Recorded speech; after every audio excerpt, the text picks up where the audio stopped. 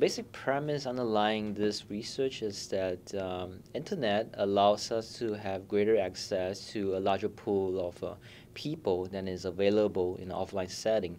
And this makes internet a new venue in which people could look for casual sex partners. To test the link between the expansion of Craigslist and HIV trends, what we did was to utilize a natural experiment setup. So the natural experiment setup is very crucial because it helps to reduce a large deal of spurious correlation that could be potentially present in such a analysis. And on top of using the exogenous sort of entry time that Craigslist has when it enters into different cities, we also control for the large amount of demographic and social economic features that we would normally expect to be driving HIV trends.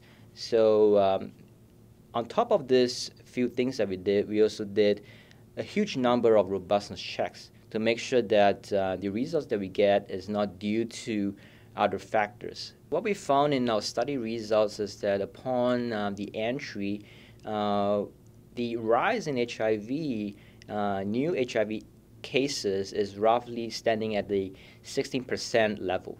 When we map this number out to a national level, we find that in raw counts, what that means is that on average, we're seeing 6,000 more new cases of HIV per year. And this is something that's pretty worrying to us because the treatment cost to an HIV patient stands around $10,000 a year. And if we multiply that to the number of new cases of HIV patients, we're looking at a figure of 62 million and more. I would actually think that the creators of Craigslist, when they first started this website and the company, they have no intentions of harming the society. In fact, they came in with a good reason. They wanted to facilitate the exchange of information within the community, allow people within the city, within the town to sort of find other people who are also trying to sell, say, furniture, sell items, or even looking for tenants in their place. So I would actually very much say that they come in with good intentions.